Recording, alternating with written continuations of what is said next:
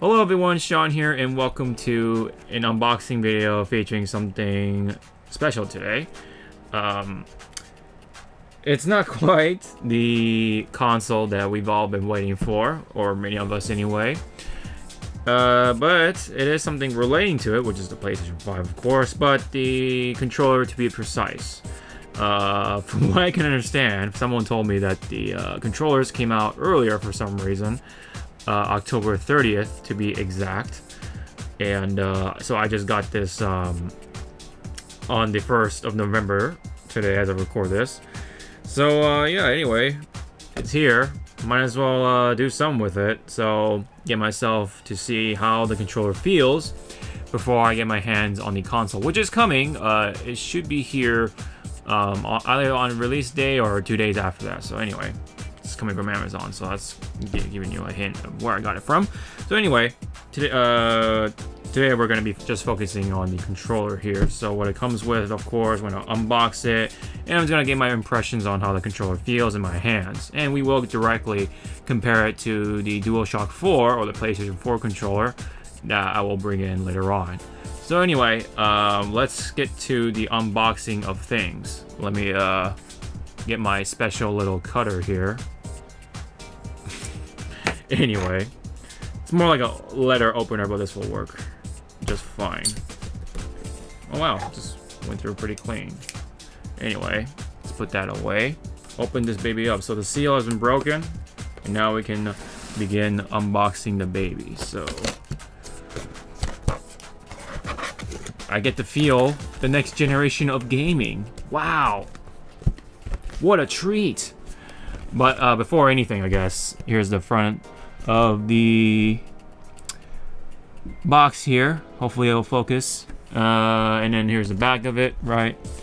Let's see how that comes out. But anyway, it tells you what the features are, of course. I'll read it here. It says haptic feedback, adaptive controller, or triggers, excuse me, built-in microphone, and the signature comfort that hopefully I will feel on this controller here. I've been hearing good things from the earlier reviewers, so which is kind of promising. So I will get to it in a bit.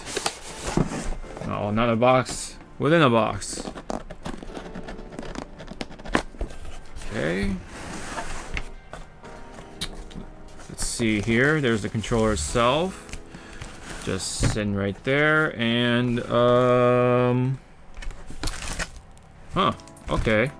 I was expecting some sort of cable to come with it, but let's see if it'll be in here. Oh, I guess not. Wow, it really does look nice though. I will give it that. Very solid feel. Like, I will bring my controller, my DualShock 4 controller, in a bit, but I'm a little disappointed, just a tiny bit, that it doesn't come with a USB-C cable of any sort. Let me see in the back of the box. Oh yeah, it says a USB cable is not included to connect or charge the controller. Use USB cable Type C included with the PlayStation 5 console. So the cable will come with the console, and they're counting on that, so that, you know, you use that to charge the controller. Which I guess it makes sense, but I do have plenty of other USB Type C's to go around, including for this controller here, so that's fine. But I was just kind of expecting for it to come with a cable of sorts. It would have been nice, but it is what it is. So, anywho, let's focus on, here's the manual for it. Let's focus on what is important here, which is this. And, ooh, so it's got a textured shell on the bottom here. You can definitely feel, it's got like a very, like a fine, soft sandpaper sort of quality to it. Sort of, it's like kind of, it's grainy. It's got a grainy feel to it, I will say that much. It's textured, pretty nice, right? And the control sticks, or the analog sticks, do feel pretty sturdy and tight, but not too stiff or anything like that, but tight enough for me. I do like the feel of the sticks so far. The tops right here feel pretty good. Nice control sticks so far. And let me just show you guys what it looks like before I forget. Sorry about that. So here it is. Hopefully that shows up pretty nice, but I will do close-up shots in post, so that will come in handy. Anyway, the buttons seem like feel a little small, but I do like how they, feel. The clicking isn't too obnoxious, right? They're not as loud. The D-pad sort of has this like clicky feel to it, and I kind of do like it, right? And yeah, again, I gotta comment on the sticks. They feel pretty good. They feel pretty good in my hands. The overall feel, the grip is good. I do really like it. Like I said, the bottom portion of things, or the grips at least, are textured. And we will try to check out a certain Easter egg that people have been talking about on Twitter. But I do like the design overall, just from the looks of it. I do like the black sort of accents, the overall white they're going for this time around. I know they've always gone for like the more black sort of color in the past, but I do like mic electronics more on the white side of things. It just looks more clean or modern nowadays. It kind of matches with the iMacs I have and all the other devices that I have as well. But oh yes, the triggers, right? The shoulder buttons feel nice and got that clicky feel to it. That's pretty nice. Not too noisy though, so it's pretty cool. The triggers so far feel just fine. However, I'm not, not that I'm playing with them or anything like that, so we don't get to feel the adaptive triggers or anything like that. The magical triggers that, they have been talking about.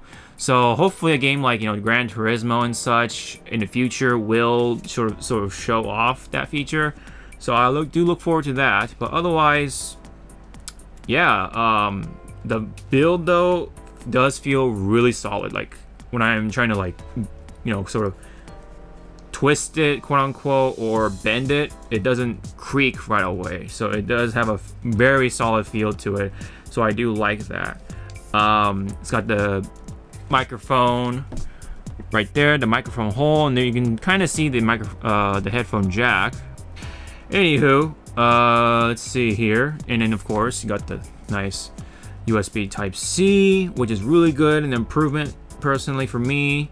I mean, I think it's for everyone really. No one liked micro USB.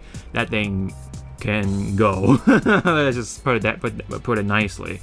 I know I tried to use the DualShock 4 controllers for PC, and the micro USB connection is just terrible. Terrible. It keeps disconnecting, reconnecting, disconnecting again. I think many of us know that experience for those who play on PC as well. So yeah. But let's go ahead, speaking of which, compare that to the DualShock 4, which I will bring over in a few. So here is the DualShock 4 that I've been using up until now, pretty much, for the PlayStation 4. Sorry, I'm just making sure the picture is coming through. But anyway, the controller has been treating me nicely. I mean, it's kind of been, doing the job and stuff like that.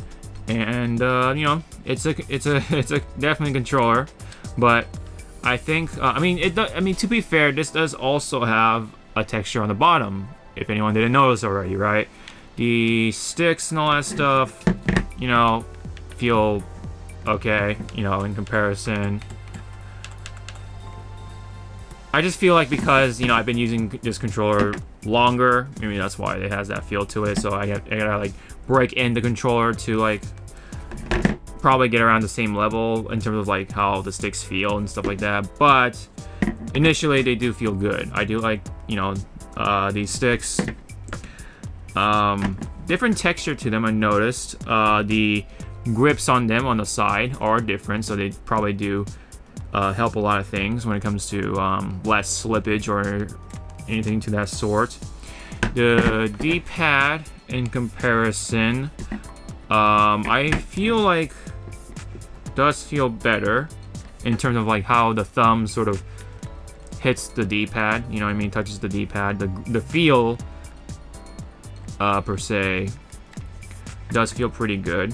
The sort of clear sort of plastic to it does have some level of grip. It's not texture or anything, but it for some reason I feel this is like a lot more grippy than this in comparison, but then again, it's been used quite a bit, so that's probably why. So I've noticed, also realized, is that the light on what you see on the DualShock 4 isn't quite present here, but then again, I'm pretty sure the stuff around the touchpad, which by the way does feel, you know, a little different. This is has some sort of texture to it. This has a more matte sort of texture to it, so not quite. It doesn't have that glossy sort of coating to it, so your fingerprints don't show up as terribly. So I do like that as well. Overall though, the controller itself has a nice finish to it. It does look nice. Yeah, so now that I compared the triggers and all that stuff, even though this is textured on the DualShock 4 triggers and shoulders, this has quite the better feel when it comes to grippiness to it on the shoulders and the triggers. But it could be just me, I don't know. And also this is a brand new controller too. This is quite used, so again, might have been going through some sort of wear and tear for my use, I guess. But the overall feel, or the overall build, like I said, I don't know if you can sort of hear that, but it does creak when you you know, kind of turn the controller or twist the controller just a bit. But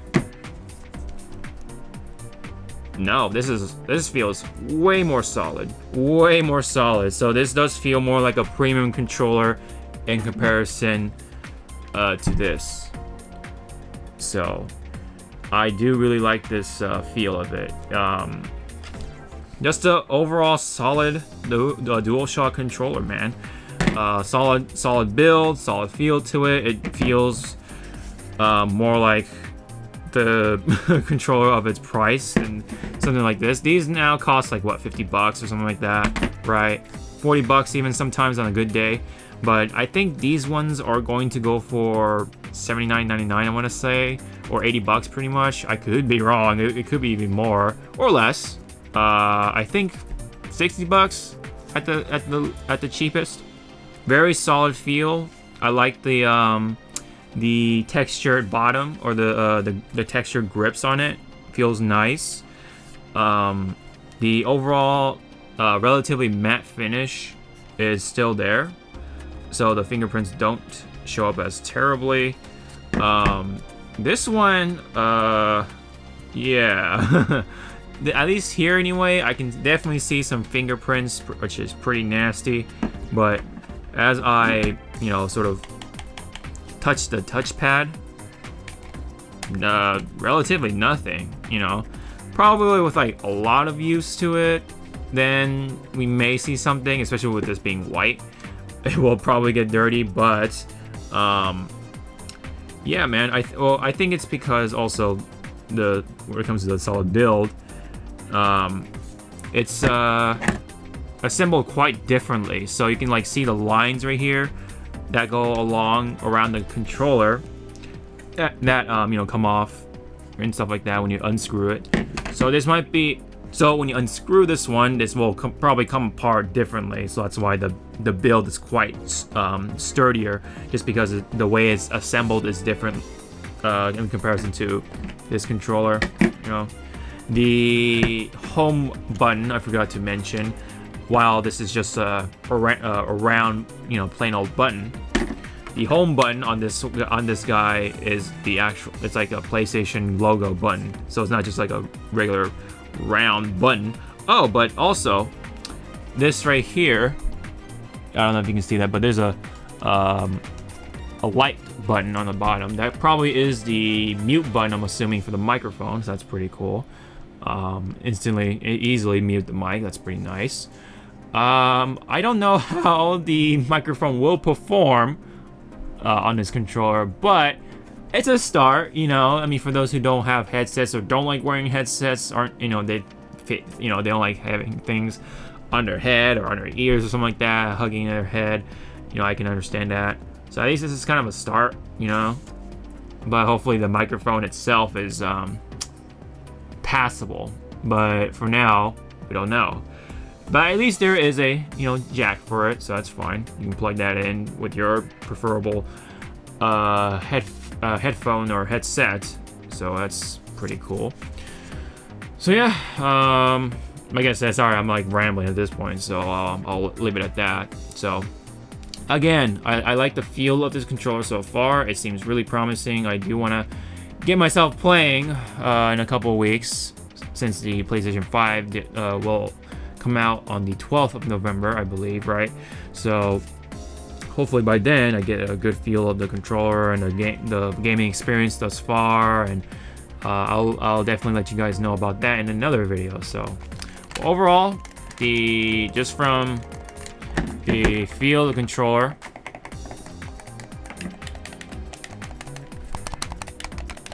I don't know if that shows up any different, but anyway, it does feel promising. I'll say that much. So if you all have comments about the controller or any questions or anything like that, leave it down below. I'll try to answer them to my the best of my ability. And don't forget to like the video and subscribe and all that stuff. Really appreciate it, guys. Really helps out. I do have a Twitter and all that social media stuff in the description. And so this has been my unboxing and impressions on the DualSense controller, or aka the PlayStation 5 controller. Pretty good start. The feel is good. I do like the controller itself so far, but I haven't gamed with it just yet. So these are just first impressions. Remember that they may change. You never know. So until then, I'll see you guys in the next video. Thank you so much. Sean out.